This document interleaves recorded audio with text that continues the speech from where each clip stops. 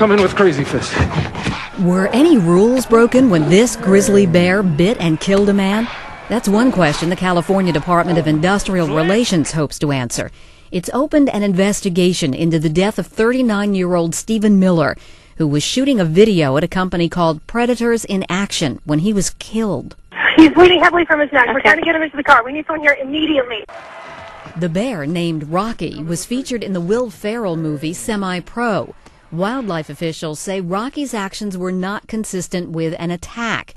A man who owns another exotic animal sanctuary says the 700-pound bear was not necessarily being aggressive and may have been exhibiting normal grizzly behavior.